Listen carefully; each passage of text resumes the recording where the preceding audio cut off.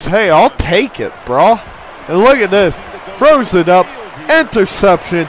And that's about going to do it for this video because this guy ends up punks out. Doesn't even finish the whole 12 and set. Now, here's our first change to it. You put your running back on a wheel route. So you put him on a wheel route and he gets more open. As you see, when we first start to play, that is the only thing I ever changed. You know, the rest of it was left the same, and as you could see what the play art was. And now, we're going to keep putting him on